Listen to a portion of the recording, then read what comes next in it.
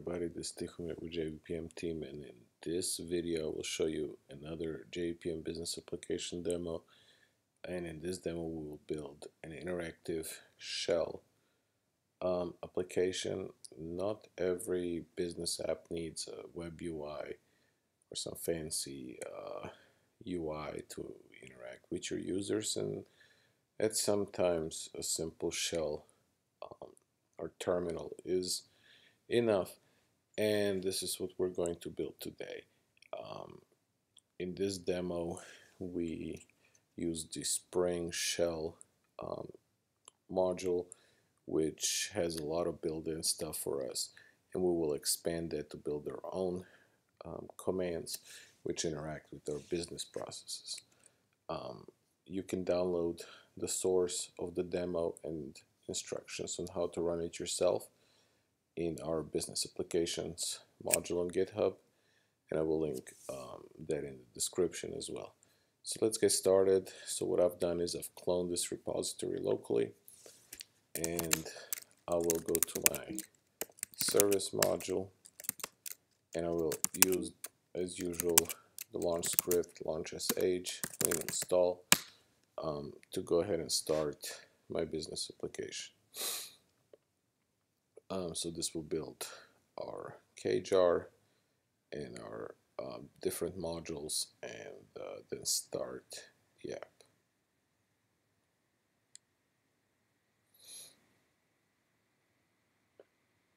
I'm just going to wait for it to start for a second.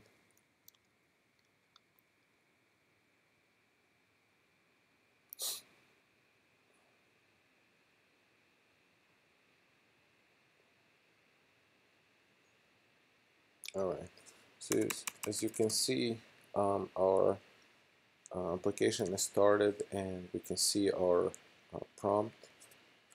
So this is, we're not going to interact with this application via web browser, stuff like that. We have a terminal here, and Spring Shell comes with a bunch of helpful commands. One of them is help.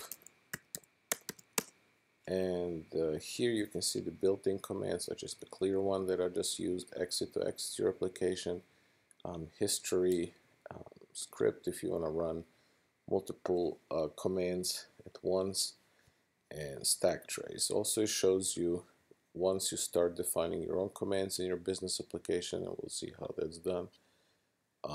It will show all those commands, their name, and their description. So let's get started.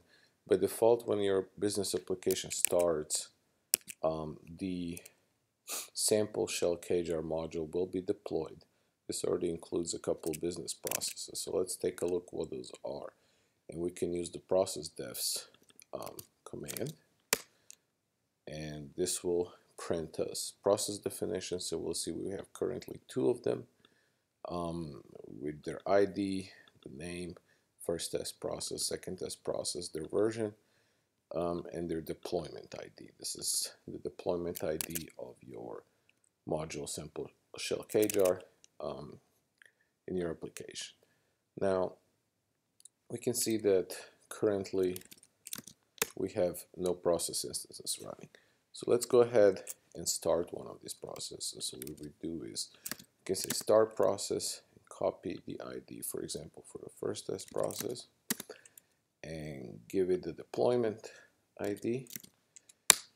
This will start the first process. You can see this line here comes from a script task of this demo process, and it says started process with ID, MySpace simple first test process, and our process instance ID is 1.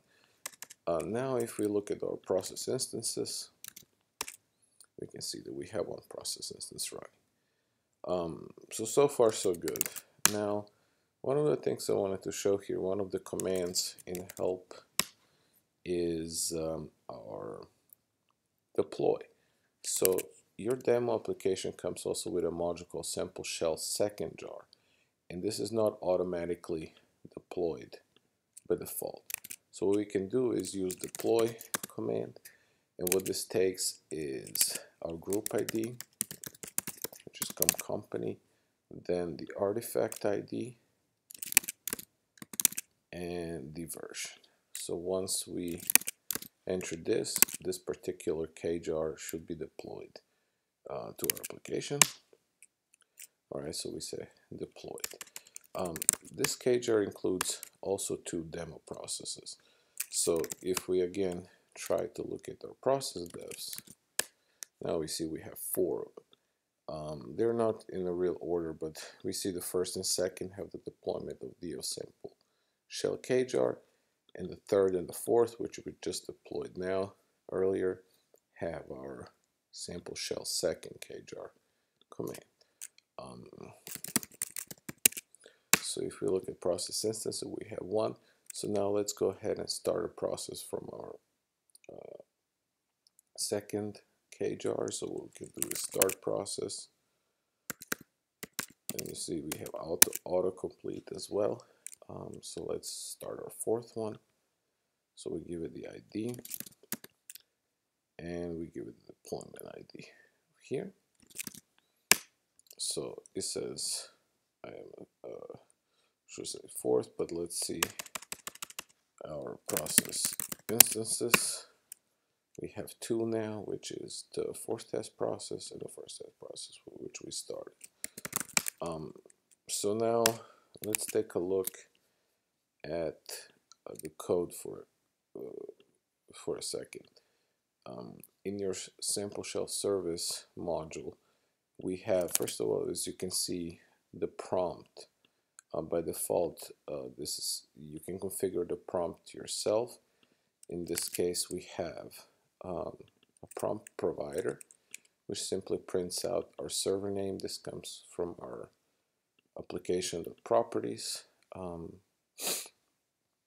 our key server name. So we can provide our own prompt to our business users as we see fit. We also have in the commands package our 4 commands. So let's take a look at, for example, one of them, the start process command. Even though you're not in a web environment, you can still utilize all the configurations and all the available beans that are available for your business application. So we can easily just, we would do before AutoWire process service, and in here we can just say process service start process, passing in the deployment ID and our process ID to start our process, and then get the process instance ID out of it. Same thing here. We AutoWire our runtime data service to ask it to get all of our process instances available. You have the entire API available to you to play and create your own commands and stuff like that. One of the things to note here that I wanted to mention at the end is this also application shows you how to use TimeLeaf 3. By default, if you create your Spring jBPM business application and you add the Spring Boot Starter TimeLeaf, you will be forced to use TimeLeaf 2, which does not include text templates.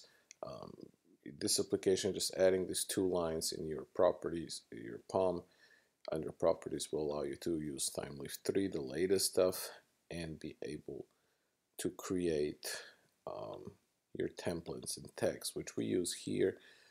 These templates allow us to get the results of your commands, such as this. For this, we use the process instance template, which you see it's a text-based template, and you have the whole power of TimeLeaf for example, for each and stuff like that, and to use substitutions and everything.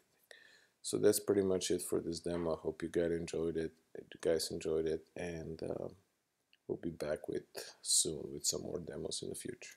Thanks.